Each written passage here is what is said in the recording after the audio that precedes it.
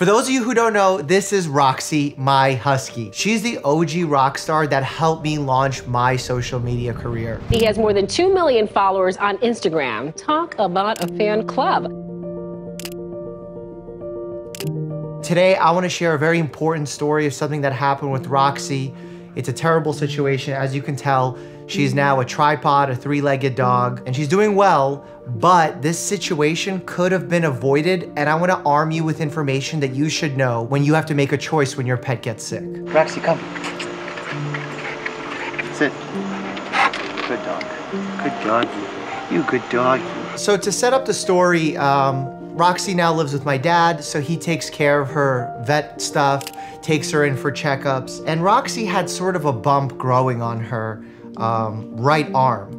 And this bump was there for several years. It may have grown slightly over the course of those years, but this bump never bothered her, so I wasn't too concerned about it.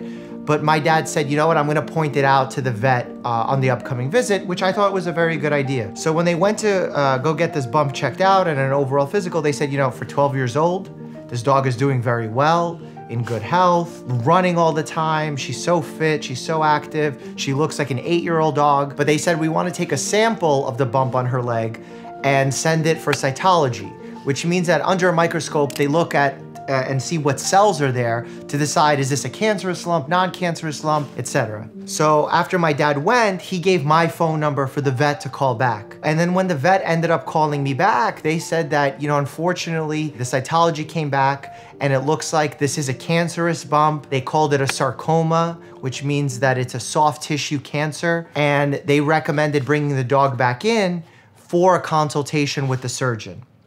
I know how surgery is difficult on humans, and I can only imagine how difficult it is on dogs who need activity in order to stay fit, in order to stay mentally well, especially dogs like Roxy. She's so active, she's a husky, she has so much energy in her. So I told my dad a list of questions that I wanted him to ask the surgeon. And those questions are questions that you should always ask before going in for a procedure. A, is this type of cancer that Roxy has dangerous in that is it likely to spread? Is it likely to cause problems elsewhere in her body? What's the 5-year survival rate? What impact will this have on her life as a 12-year-old dog? Is it worth for a 12-year-old husky to go for a surgery on her leg to remove a tumor that so far has yet to cause a problem? And I thought my dad, being a physician, would be well-armed to ask these questions, and I trusted him to do so. I actually don't talk to him the following day when he actually went for the visit. And the next day, he sends me a picture of Roxy wearing a cast, healing up in the sun in the backyard. And I thought, oh wow, she must be doing so much better because she's healing. And he goes, she's doing awesome post-op. The doctor told me that it wouldn't be that big of a procedure and that they could likely do this, you know, in and out, 1 day's time, and they thought it was beneficial. I was a little bit skeptical, but, you know, seeing the fact that she was recovering was very promising to me. So over the next few days, things started to change. She had to go in for multiple wound checks to get her wound examined because the area where she had the tumor, she had a very thick bandage on. My dad couldn't check it himself. There was sutures in place, staples in place, and they needed to constantly check this. So she was on antibiotics, they were doing these checks. I noticed that the bandage was on really tight, but you know, I'm looking at pictures and I'm trusting my dad and all this stuff. And then like a week goes by and my dad calls me while I'm working in the hospital and says, Mike, like, I need you to come home after the hospital and look at Roxy's leg. I don't think it's good. And I'm like, but wait, like, I'm not a surgeon, A, I'm not a vet, B. If you think it's bad, then that means probably we should go get it checked out at the vet. And he was like, no, I have an appointment with them like in 2 days. I'm gonna go then. That's when the surgeon is there because he's on vacation. There's some complicated things. Like, okay, of course I'll come by. So when I came by, I'm looking at Roxy's foot. It was now unwrapped. And this is a graphic photo, but I'm gonna show it. Her foot was dead. Her paw was dead. Like, there was no blood flow. It was a cold foot.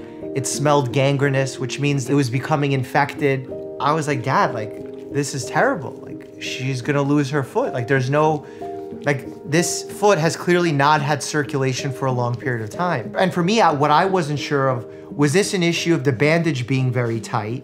Or was this more of an issue surgically, that when they removed the tumor, they also took out extra tissue and possibly the blood vessels that go down to her foot? And my dad like never clarified this with the surgeon. Roxy, leave it. So I was very like upset about that and wondering the whole time, A, should have Roxy have gotten the surgery? B, did the surgeon make a mistake? C, was the bandage on too tight? And honestly, it's really hard to know, so that when my dad actually went in there, they basically said, yeah, look, we think we should amputate. And my dad let me speak to the surgeon. And I asked the surgeon very frankly, like, look, is this a mess up? Did we take out too much, you know, tissue that the blood vessel came out along with it? Because if you take out the arteries and the blood vessels that are higher in the leg, they essentially feed circulation to the bottom of the paw. It would never heal the bottom of the paw then. Or was it that the bandage was on too tight in the rehab process? Or is she an older dog and this is a normal complication that happens time to time? And he basically said all of the above.